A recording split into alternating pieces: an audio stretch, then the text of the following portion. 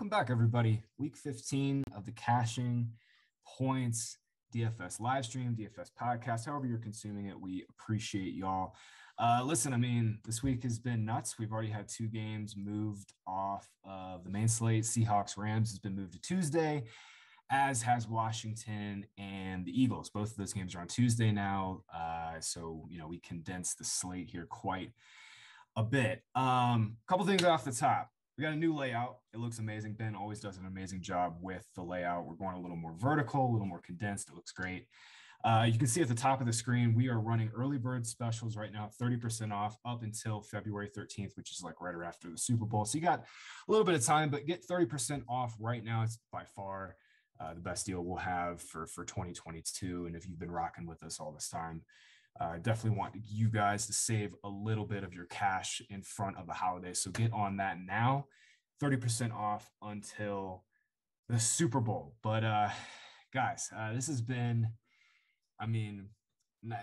putting it lightly would be saying this is a crazy week, but Jesus, I've been working full-time in fantasy now for 7 years. And obviously COVID's changed all of our lives, but this week has just been absolutely insane. I was telling Scott before the show, working ahead this week has been like futile. And Scott, I'm sure writing the slate breakdown and keeping up with everything this week with DFS has been a nightmare. So I know you're running on very, very little sleep and running on fumes, but man, how are you holding up over there? And how you feel about the slate right now? Cause it's a nightmare. Yeah. So a few things. One, definitely do take advantage of our super early bird special, 30% off, cheapest we're ever going to be. If you're like me, you're like, oh, that's awesome. That's a great deal. I'm totally going to do that. And you just never do it. And then we're full price and you're mad at yourself. So do that right now, click subscribe and, pay for next year, get it at the cheapest price. 2, I do not like this vertical layout. This is the first time I'm seeing it, only because I'm super ADD and I know I'm going to have a really hard time staying in focus. I'm like actually not even in focus now. I'm trying to fix it, but I'm really technologically disabled as You're Johnny a boomer, knows. Scott. Everything's going vertical, man. Everything's vertical now. TikTok's vertical, Snapchat's vertical, Instagram's vertical. I know. I'm diagonal. 3, what a cluster F of a slate. What a cluster F of a day. The NFL, a total cluster F. This show is going to be an absolute mess. It's going to be legendary, though. It's going to be one you tell your kids about. They'll tell their kids. They'll tell their grandkids. Legendary. I remember where I was at watching the Cashing Points podcast back in week 15. Let me tell you, those boys got through it. I'll tell you what. Sorry. I like that. I like that voice.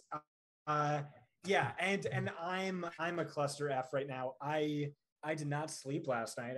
I have insomnia that flares up every now and then, but it's also, I just like didn't get a lot of work done. And I was laying in bed and I was like, I hate that feeling.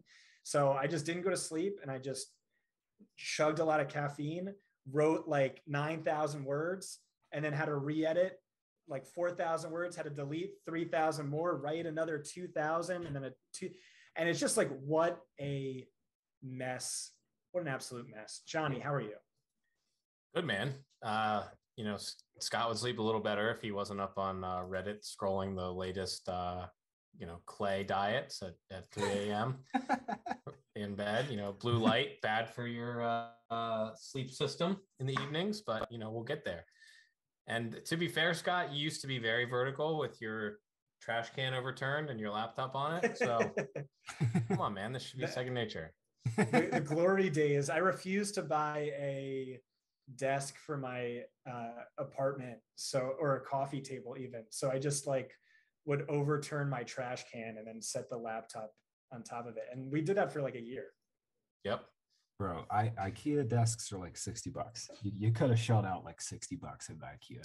Yeah, shout out to Rumford Johnny who PayPal'd me $50 and was like, just buy a coffee table, which I did. It was very nice. Rummy's the man. Always been the man. All right, guys, let's do it. We've got 1, 2, 3, 4, 5, 6, 7, 8, nine games main slate now with all of the moving and shuffling here. So the good news is it's actually kind of clean. I was going through all the injury reports before the show, like I always do. And in terms of COVID, in terms of injuries, like with these 9 games now, it's kind of clean, but it's not a good slate. There's a lot of games now with just, the Bills are 10-point favorites. Cardinals are double-digit favorites. Dolphins are double-digit favorites. Cowboys are huge favorites. So it's still a pretty gross slate overall. But the good news is it's fairly clean. There's only a couple like really big news items we're waiting on, and we'll get us started here with Panthers and the Bills. So I just want to say a few things about the slate as a whole. Yeah, it is like a gross slate. You remove all these games, and it was already short on games anyway. So there wasn't a lot to like.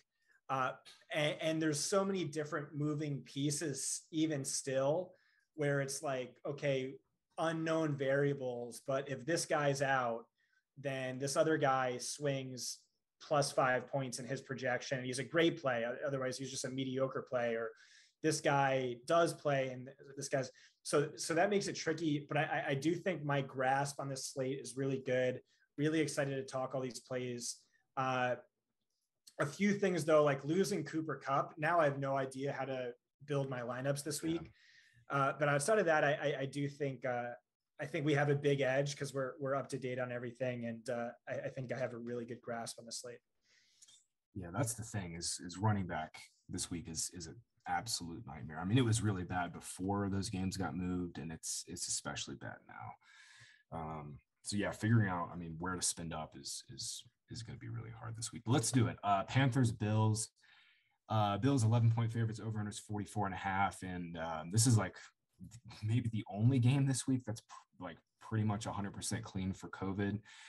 Injury notes I have: Manny Sanders is out. He's got a knee injury. He's going to miss this week. And DJ Moore was limited all week with a hamstring. Josh Allen was actually just taken off the injury report